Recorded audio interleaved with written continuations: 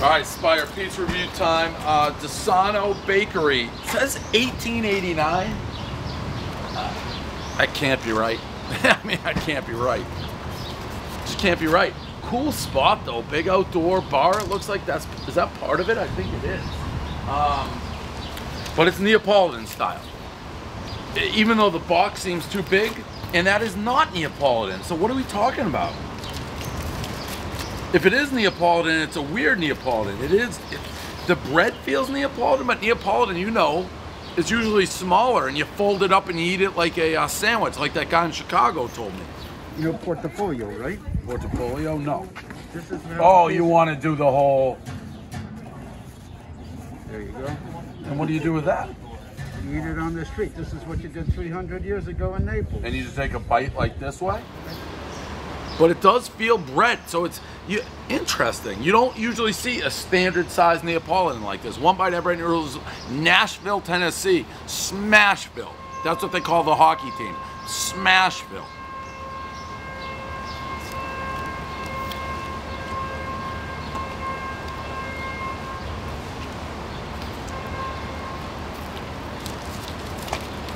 You know, it's weird. I like this more than a traditional Neapolitan, even though they're calling it Neapolitan.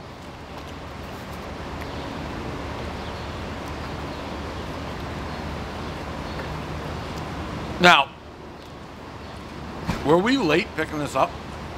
No? Because that's the only thing.